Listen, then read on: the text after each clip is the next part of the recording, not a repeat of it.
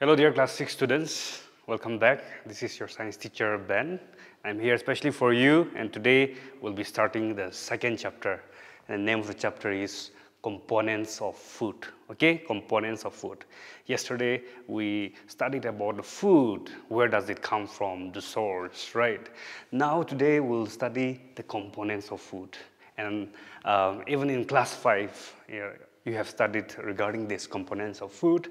So today, on the first 2 pages of the second chapter, we'll talk about that very quickly. Clear? So components of food, we take food, right? Because of that, we get energy. Why do we get energy? Because there are nutrients present in our food. That's what we have learned so far. So the first question itself, the first question in your page 17, the first question, it says, name the major nutrients present in our food. Clear? So see, we take like different varieties of food, and all the food, they have different nutrients. Clear? We cannot expect just in one single food, just one food product, we cannot expect all the nutrients. Say example, egg. In egg, we cannot expect like proteins, fat, vitamins, minerals, carbohydrate. Clear? So all the varieties of food, they have different nutrients. So the nutrients are carbohydrate. So this is an energy-giving food. Clear? Now the second one is protein. This is a building. This is a bodybuilding food. Clear? Because of protein, your muscles, your body get repair. Clear? Now the third one is fats. This is also an energy-giving food. And when we compare about the energy, both carbohydrate and fats, they give energy, but fat is more. Fat gives more energy compared to carbohydrate. It also keeps our body warm. Fats also helps in maintaining the hormones. And it is also the provision for the fat-soluble vitamin like A, vitamin D, vitamin E, vitamin K. Clear, students? And the fourth one are vitamins. These vitamins protect us like from diseases. And then we have minerals, we have water. So these are the nutrients that are present in the food that you take every day. So the first question, we got the answer.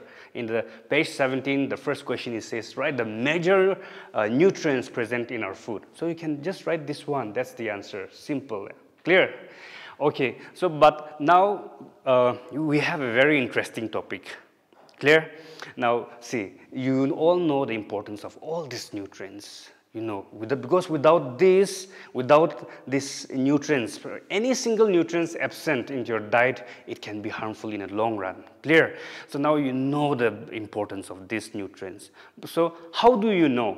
Clear? We know that like sugar, starch, apple, papaya, mango are some source of carbohydrate. But how do you know? How do you know that certain foods will contain carbohydrate, proteins, and fats?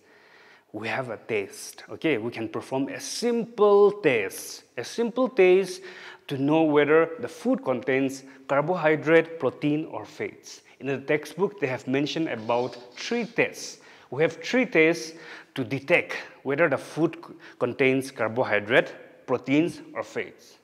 Okay, students, so we are going to see the tests. Okay, a simple test, and we'll do together. This is an activity given in your text, and to perform this test, we'll need a solution. We'll need just 3 simple solutions, okay? So let's say first solution. First solution. This solution, we'll call it as an iodine, a dilute. Dilute means adding water, okay? Whatever we add water, it is known as dilute. So diluted, clear? So the first solution will be dilute iodine solution. Okay?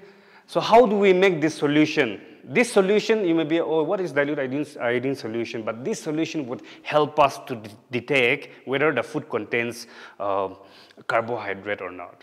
Clear? So dilute iodine solution, to prepare this, we need a test tube, okay? A test tube. A test tube, it is like this, okay? A glass. So we need a test tube, and then we need 2-3 drops of iodine, tincture iodine, 2-3 drops. 2-3 drops of iodine. Iodine, okay, tincture iodine. Clear?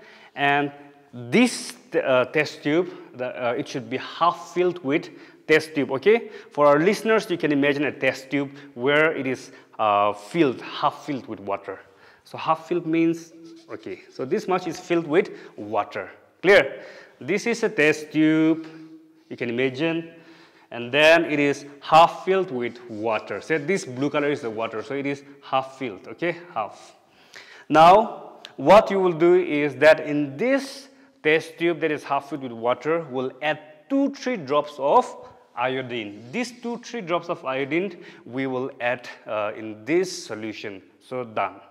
So we are ready with our first solution, that is dilute iodine solution. Clear? So we're ready with our first solution. Now let's see how it will work. Clear? Now carbohydrate is very important, right? Carbohydrate, it's carbohydrate means C. Hydrate means water, right? Hydrate means water. That means we have hydrogen, oxygen, and carbo means carbon. So we have in carbohydrate, carbohydrate is composed of carbon, hydrogen, and oxygen. And carbohydrate gives us energy. Clear? Every day you need an energy, even to walk in the stairs or to shout or to do your daily activities. You need energy. Clear? So this carbohydrate gives us energy. So now you may be wondering, now you know the importance of carbohydrates. So you want to test in the foods whether they are, you have many food at home. Clear? So you just want to test which food contains carbohydrate. So just take, okay, it's up to you. You want to test 2-3 foods or 4 food or 5 food or 6 food, that's up to you. So choose whatever foods at home that you are not sure what kind of nutrients they are composed of. Clear? So now let's take 3 food, okay? Just simply let's take, this is one food, this is another food, and then this is the third food, okay? We're just randomly, we're taking 3 food, okay? I'm just showing a rough picture, but you can imagine it, just 3 food. Clear? And in these 3 food, what you'll do is that you just put the solution which we prepared. What solution did we make? We made an iodine solution, right? A dilute iodine solution. So in the 3 food, or it is not limited with 3. You can make for 10 or like it's up to you. Clear? So this is the first food, the second food, and third food. And in this food, I will add 2-3 drops of this solution. Clear? I will add 2-3 drops of iodine solution here. So I've added 2-3 drops of iodine solution. I've added 2-3 drops of iodine solution, and I have added 2-3 drops of iodine solution in the 3 foods that I'm performing a test. And if any of the food change its color to blue-green, no, it's blue-black, I'm sorry, okay, blue-black, bluish black in color. If the color change to blue or blackish in color, then that confirms the presence of carbohydrate. Clear? A blue blackish color would confirm the presence of carbohydrate in a food. So now it is ready. Now you can perform, you can test, you can try any food at home and you can test whether the food contains carbohydrate or not. Clear? So what solution we have to use? The dilute iodine solution. Clear? Dilute means whatever we're adding water. Clear? So I'm sure you are clear with the first test. The next test, it's important because every one of you, you like food that gives us proteins, right? So now we will perform next test, that is for a test for proteins. Clear? Students, test for proteins. Proteins is very important. That proteins helps to repair the tissues, okay, and also in maintaining the muscles, body repairing, growth. Clear? So how we can detect that like in the food there is a presence of proteins. So now for this we need to make two solutions. For carbohydrate we just made one solution, right? So here we need to make two solutions. Clear? So the first solution here we need copper sulfate. Copper sulfate is a solid, it's a powdery, it's a salt-like, okay? So we need copper sulfate. Clear? Copper sulfate. So this is in a solid form, copper sulfate. And now what we'll do is we'll dissolve it, the copper sulfate in a 100 ml of water.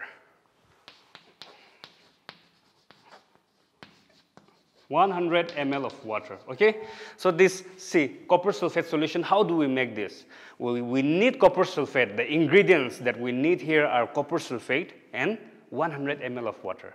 So now, let's say we'll take 2 gram, okay? You should take 2 gram of copper sulfate solution, okay? Copper sulfate.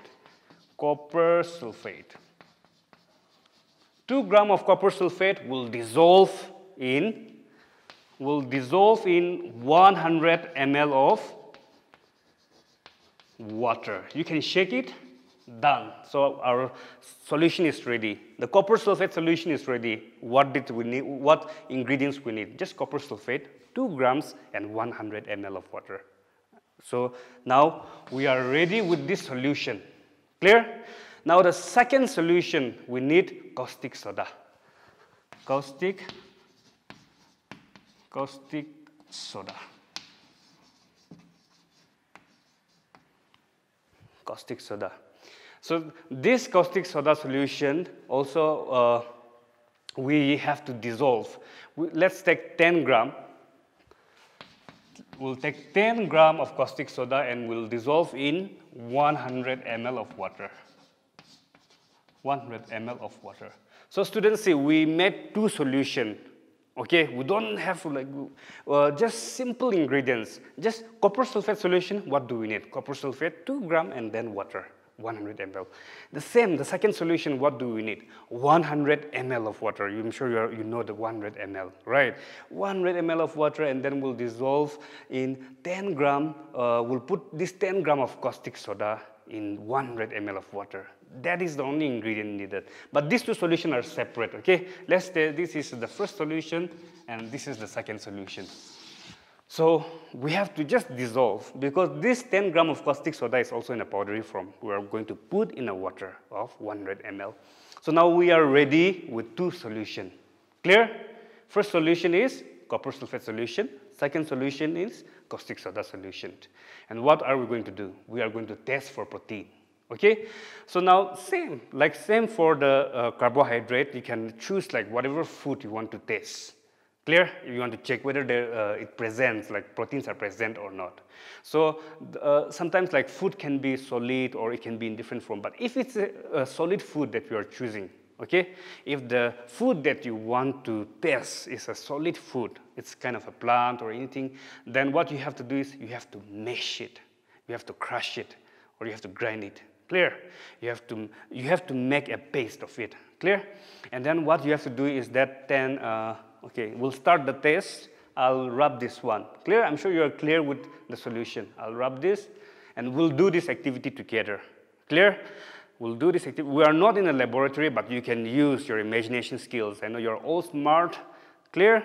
So we'll do together. I'll rub this one. Okay, students, so we'll start the test for proteins. And we are ready with two solutions, copper sulfate solution and caustic soda solution. So now the food that we want to perform a taste is a solid. So we have already crushed the food. We have already made a paste. We have already grind it. So now what we'll do is that we'll dissolve, okay? We'll dissolve, we'll take a clean test tube. Take a clean test tube, and then we'll put this whatever food we have mashed and water, and we'll shake it. Okay, just water the food that we are taking for performing, and then we'll just shake it. Clear? So let's say this is a clean test tube, and then we have water, and then the food that we are taking for experiment. Okay, and then we'll just shake it. Clear? And after shaking it, now we'll use the solution. Now what we'll do, we'll add 2 drops of copper sulfate solution. Add 2 drops of copper sulfate solution. Clear? See, in the food that was mashed and which we dissolve in water, we have added the solution that we prepared, the copper sulfate, but we have to put only 2 drops of copper sulfate solution. Clear? Now, after adding 2 drops of solution, what was the second solution that we made? The second solution that we made was caustic soda solution, right? So now we'll put 10 drops, okay? 10 drops. So if you have a dropper, okay, we can use dropper. 10 drops of the second solution, that is caustic soda solution. Caustic soda solution. Okay, and water here, we can add 10 drops as well. Just water, 10 drops. If you may be wondering how many drops we have to put. Clear? So we are ready with the solution, we are ready with everything. Now we have to shake it, okay? What do we have here? We have the food which we have mashed, which we want to taste for the proteins. We have 2 drops of copper sulfate solution, and we have 10 drops of caustic soda solution. Now shake it, shake well, and then wait for some time. You have patience, wait for some time, and then observe. Clear? So you have to observe, and if the color change, if the color turns, if the color turns to violet color, clear? Beautiful violet color, then that confirms the presence of proteins. Clear? Now don't get confused with the color. The first one for carbohydrate was a bluish black in color, but now for protein, the color is violet. If this solution turns to violet, that confirms the presence of proteins. Clear? Now the third one is the taste for fats. Now you don't need any chemical. You can do it right now at home. Okay? Fats, the importance of fats, you know. Okay? You get it from the milk, cheese, all these dairy products, even from egg, from the meat also you get fats. Okay? How do you make how do you know that the given food, the particular food contains fats? Just take any food and then you just wrap it, okay? Wrap it in a paper, and then you just crush it. But while crushing, you make sure that the paper does not tear, okay? And now you take out, after crushing, take out the paper and observe. If you see any oily patch in the paper, that confirms the presence of fats. Okay, so we are done with 3 types of tests. Test for carbohydrate, you need an iodine solution. The color should be bluish, black in color. Second, for proteins, it should be violet in color. The color should turn violet. You need a copper sulfate solution, and then you need caustic soda solution. And the last one is test for fats. You don't need any chemical, just pepper you need. And then you have to crush it, and if you see an oily patch, that confirms the presence of the fats. Clear? So this is all for today. And now we'll talk in the next class. There's more interesting topics that is coming up. Clear? So to be continued. Thank you so much.